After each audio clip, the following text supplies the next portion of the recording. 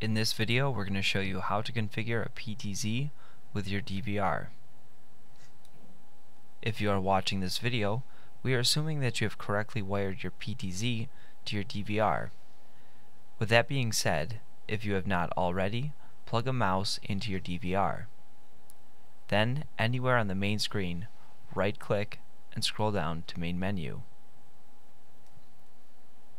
Left-click on Main Menu, then enter your username and password. By default, the username is 6/8 and the password is also 6/8. So we'll enter 888-888.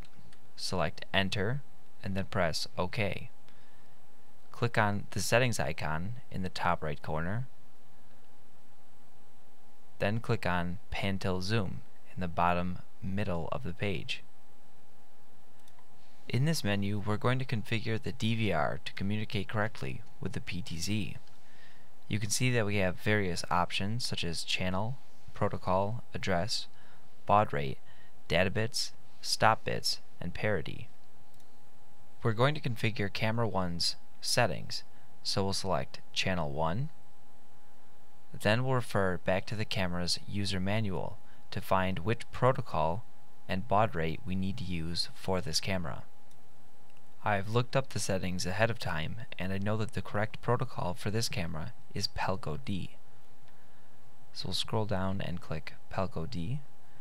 The address for the camera by default is going to be address number 1. If you have more than one PTZ, you're going to be assigning different addresses for different cameras, but since we're only configuring one PTZ for now, we'll leave the address as 1. The user manual for this camera says that the baud rate should be 4800, so we'll click the fly down and select 4800.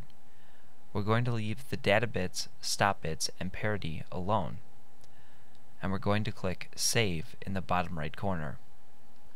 Exit out of these menus by clicking the X at the top right corner, click it again, then double click on camera 1. Right click anywhere on the screen and scroll down to Pan Tilt Zoom.